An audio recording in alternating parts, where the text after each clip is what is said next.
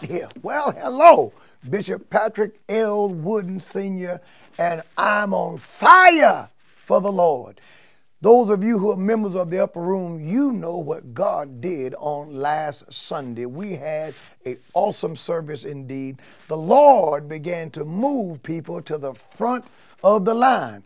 And on last Thursday night, when we preached did the teaching entitled Settled, and how the Lord has promised to establish us. God He takes the areas of our lives that are out of order and chaotic and things that are unsettled and bring them together to create a powerful foundation for us and causes us to walk on settled ground. And listen, after that you have suffered a while, the God of peace make ye perfect, strengthen, establish, and settle you. Well, tonight we're going to be in that same vein, not coming from the same passage of scripture, but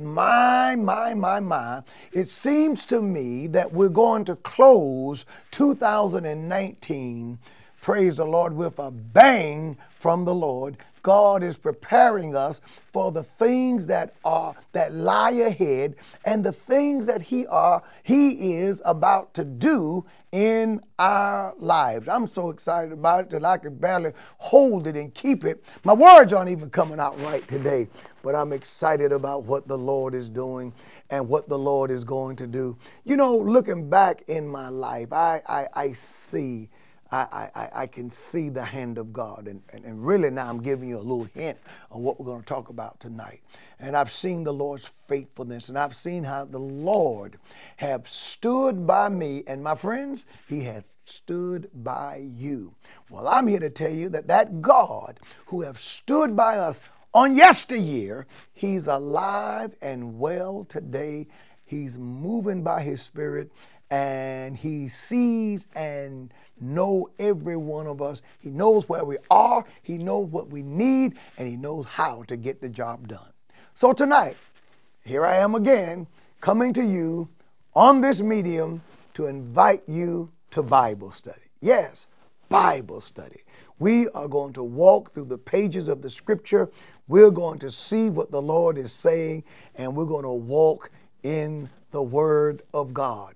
Now listen, He's a keeper. Yes, He is. It doesn't matter what's going on in this crazy, topsy-turvy world. Jesus Christ gives us stability. Jesus Christ is our helper. The Lord is my light and my salvation. Whom shall I fear? The Lord is the strength of my life. Of whom shall I be afraid? Matter of fact, when David said those things, you do know that those were rhetorical questions. The answer is no one, nothing. There's nothing to fear and no one to be afraid of, because the God of the Bible is in charge.